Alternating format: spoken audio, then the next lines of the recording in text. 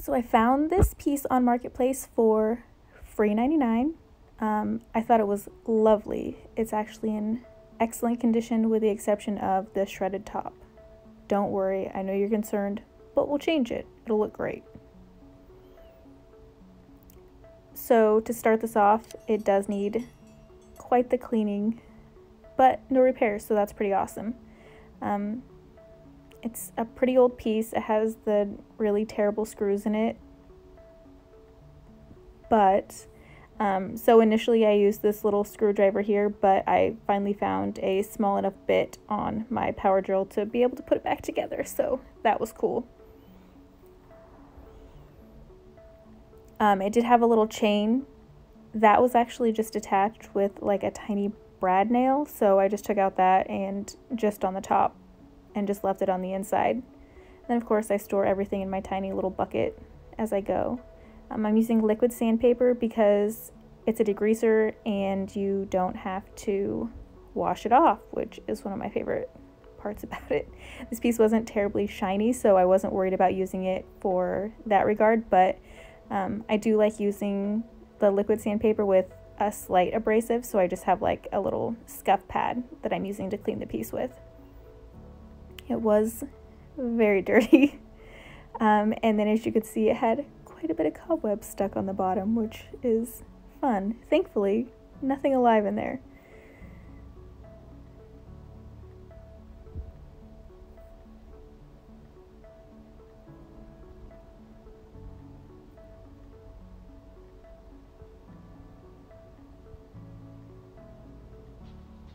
Why are cobwebs so hard to get off too? I feel like they're just, they just don't want to let go.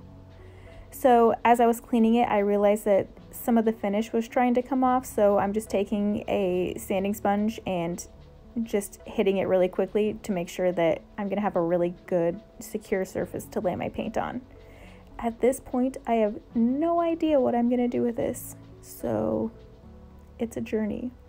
I know that I'm going to take the legs off because I want to paint them apart from the piece because it'll just give me a cleaner finish on the bottom. These ones were hard to take out as well because they were kind of bent and I wanted to keep the original everything. They were good screws, they were just a little bent, so I bent them back and they went in just fine. So here's a fun thing. This is joint compound. I'm just mixing up a bit of it and then I dump in a little bit of my paint to tint it just a smidge, and this stuff is going to give you some really great texture. So it's super cheap, super inexpensive. I got mine at Home Depot. I want to say it's like less than $5 and it lasts for days. So I didn't want a stark white underneath because it is pretty white, so I added just a touch of my Chalk Mountain Iron Gate. And mixing it together, it shows up darker always, so just keep that in mind if you want it to peek through anything. It dries quite a bit lighter. So I'm using a chip brush here and I'm just going every which way to add quite a bit of texture all over the entire piece. You can do this to your heart's desire. Whatever you like, throw it on there. But you do want to use a chip brush or something that you don't care about because you'll most likely end up throwing it in the garbage.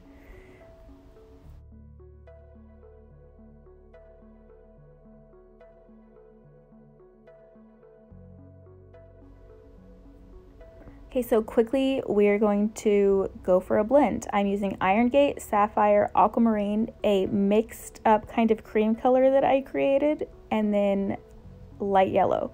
Those are all Chalk Mountain colors because that's the paint that I use.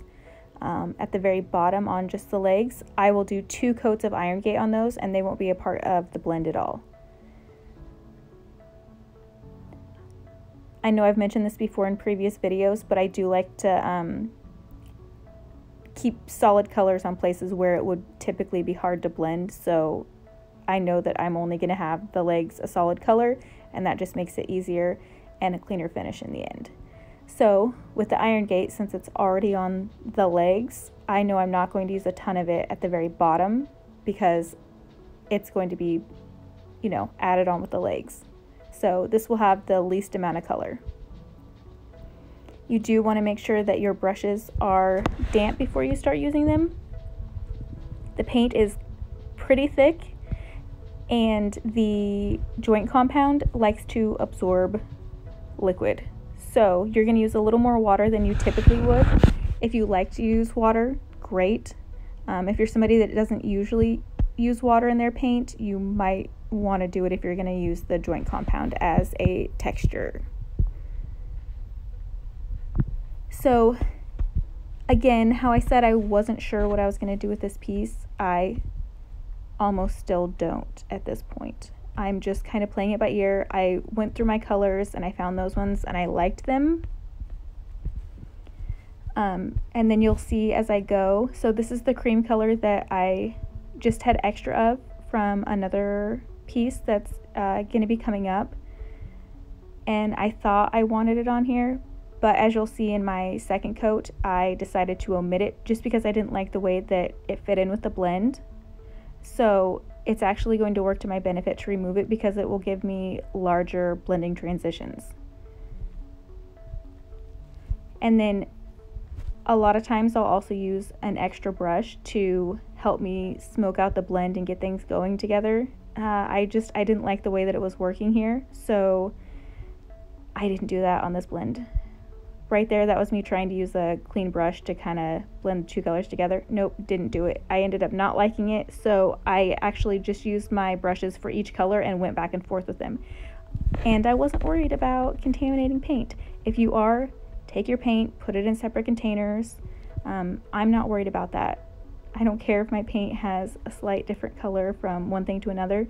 In most of my pieces, there's no way that anyone would be able to color match something anyways. If I said, oh, I use this color because they're blended, I mean, it's nearly impossible to be able to get that exact finish fixed if they like bumped into something and put a chip or something like that, and it would be incredibly hard. I couldn't give them a color combination. So I don't care if my paint gets a little contaminated between brush strokes, and it's so minimal anyways that it doesn't do much. Sorry, that was a bit of a speech there.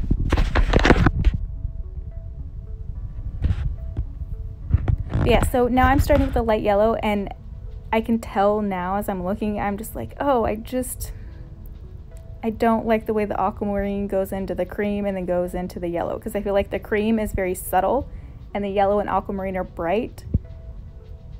So I'm like, it's not my favorite. So had I ended with the cream, it would have been fine too, but I wanted this piece to be more like fairy tale whimsically. So you'll see, we'll get there.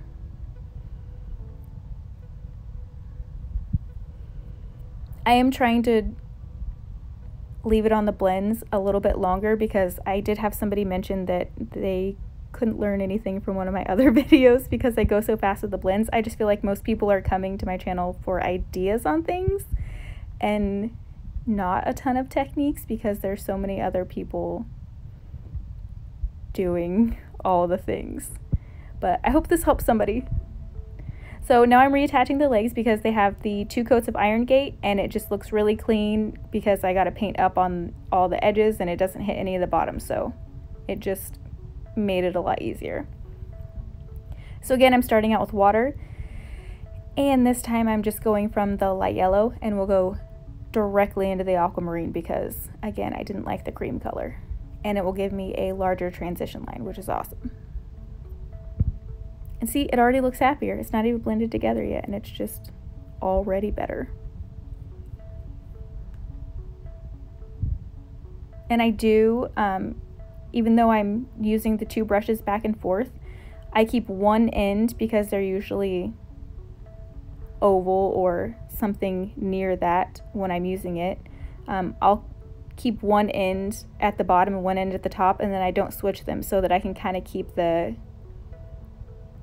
you know, the top half the light yellow and the bottom half aquamarine or whatever 2 colors I'm using.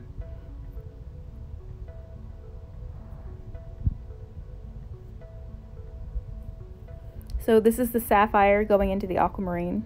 Oh, it's just so pretty. I love it. It's like this super light purpley blue color. Delightful.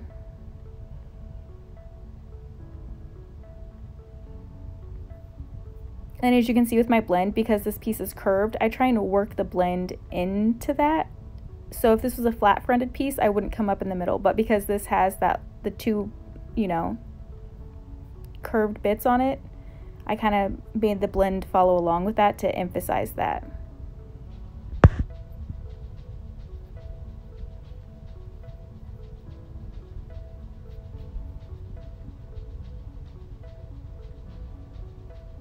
I just love how well that blends in. It looks so stark and dark, and then it just melts in. It's beautiful. Love it.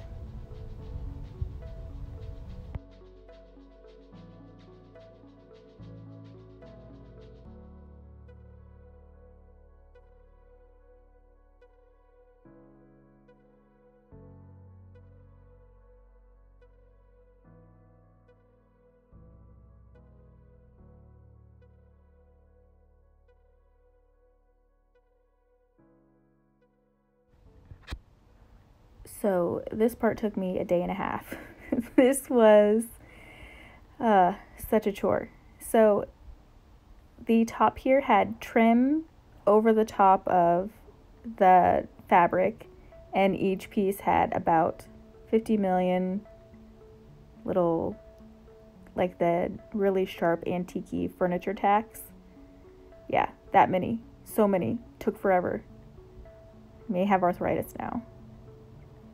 But the actual padding inside was, while super old, in good condition and had no smells or anything like that. It looks kind of crazy, but it was totally fine. And then I found this fabric after I'd finished painting it. I just ran to Joann's and was like, oh, I need fabric, and I didn't have any yet. So I ran in there, and I actually initially had something else, and then I saw this and was like, that's it. It's just this really nice cream color floral with kind of silver woven in. Oh, it was just so nice. And 40% off, so thanks Joann's, that was awesome. I want to say it was like $6.99 when I bought it, so this piece cost me $6.99. It's no longer free. But I did like the little tacks that it came with, because they were just little tiny brass things. They were so cute. So I did put them in. I took a break. This is the next day because it just took forever. So that's why my hair is different. It was just too many of those teeny tiny tacks. But I just went around the entire thing. I cut it to fit, folded under the edge so it looked neat and clean, and added those tiny brass tacks. And I thought it looked really, really nice. I didn't do any of the trim because I didn't think that it needed it.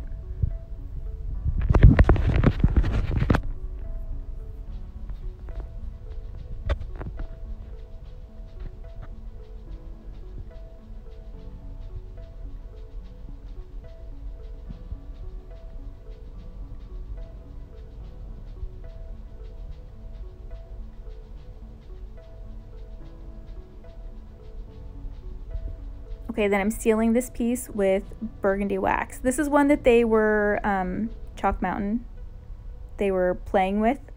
So I get to play with it, and it's really exciting. So this is the burgundy. I'm not sure if you can purchase it yet, but it's lovely.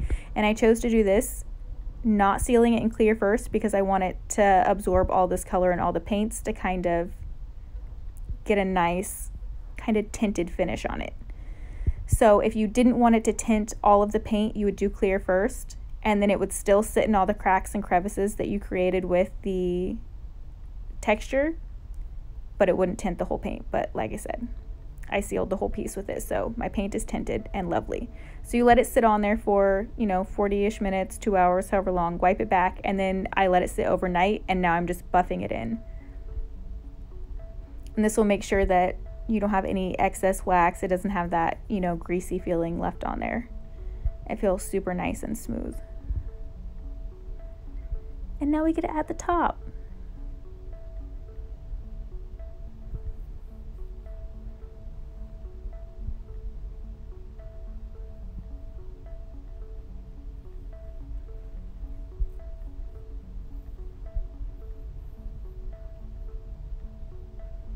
So once I got this on, I felt like even though there's a lot going on with it, it just wasn't enough. I needed something else because of the shape of it and just I don't know, when I looked at it, it just looked like it was missing something. This is just me putting the chain back on. It was just a tiny little brad nail, like I said.